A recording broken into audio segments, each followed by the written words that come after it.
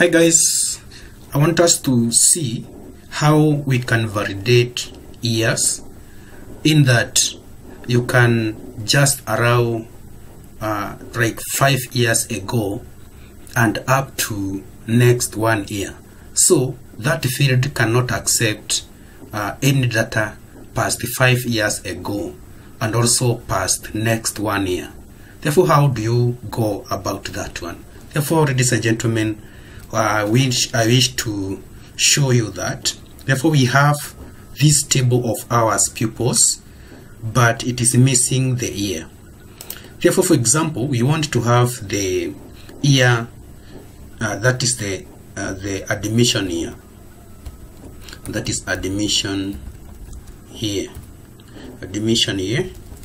Therefore, for the admission year here, we need to have that one as number, and also we want to have the exit year. Exit year. That one. We are assuming our pupils must have been admitted 5 years ago and must not be in school more than 6 years. Therefore, you expect from 5 years up to the following year now from today, this year inclusive, that student should exit by 2021. Therefore, let's just go to admission year here. Then we just scroll down to field properties. Therefore, in the field properties, you just go to default value here. Therefore, for the default value, we assign the year we want. Therefore, we want them to have been, this is 2021, let's say 2017. Then we have these guys up to 2022. And therefore, you just go to the validation rule. This is the year that should be captured by new records. But for the year, we need the year to be greater or equal to 2017. That is greater or equal to 2017. That is our start year.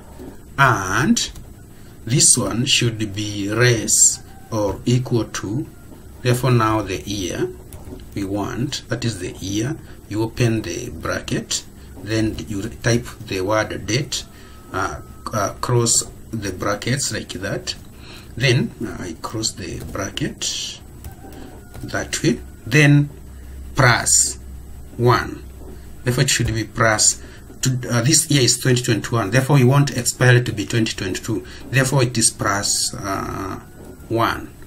That means in case somebody violates that one, we shall have our error message that this pupil must have been here from 2017 and exit by year 2022. There we go, ladies and gentlemen. Let's just have that one. Therefore, basically, you work with the default value, the validation rule, and the validation text, just like I have shown you. Therefore, let's save that one and see how that one goes by. Therefore, we just have that one. Let's just confirm that it is there. Then for the exit year, that is for the admission year. For the exit year, you still do the same. You still do the same. Just go to default value. That is for the exit year. The exit here, the default value should be 2022. 2022. And the validation rule, that is for the default value. The validation rule should be, we can just type equals to 2022. Therefore, that is the year we want. And therefore, if somebody tries to write exit year, that is the validation rule, exit year, something like, or just have the formula here. Just type that here equals to year. Then open the bracket, date, that way. We are in 2021, therefore 2022 will be plus 1 here. It is 2021 plus 1. Therefore, that's what we have. Then, from there, we need to have a message that the student, that is the pupil must exit in the year 2022. That is our message. Therefore, you cannot feed any other field here. It is 2022 and nothing else. Therefore, you just save that. Just save that one, ladies and gentlemen.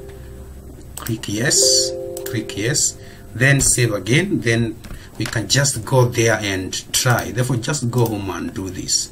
Therefore, what you need to do, we just go and look at this field. Therefore, just look at this field, ladies and gentlemen. You see now our admission year here is 2017 and exit is 2022. Therefore, if you try to type something like here, like 2016, you get an error message. This is the error message that you will get, that the pupil must have been here from 2017 and exit in 2022. Therefore, 2016 cannot be accepted. So is 2023. 2023 is exceeding or has exceeded our threshold, and therefore pupils must have been, you get the same error message. But now, if I key in something like 2021, ladies and gentlemen, there is no error because it is within our range. On the other hand, if I go and type 2021 by mistake, there you I still have the error message. The people must exit in 2022. And therefore, if I try to have something else like 2023 or 2023, it is outside the range. Therefore, still I get the same error message. Therefore, ladies and gentlemen, this is how you validate year of entry and also year of exit using Microsoft Access validation. That is the default value. We have seen we use the default value, we use the validation rule and the validation text.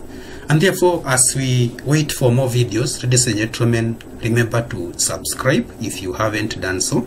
You can also, if in a position, donate so that this channel can go even far in providing these free tutorials. Thank you very much.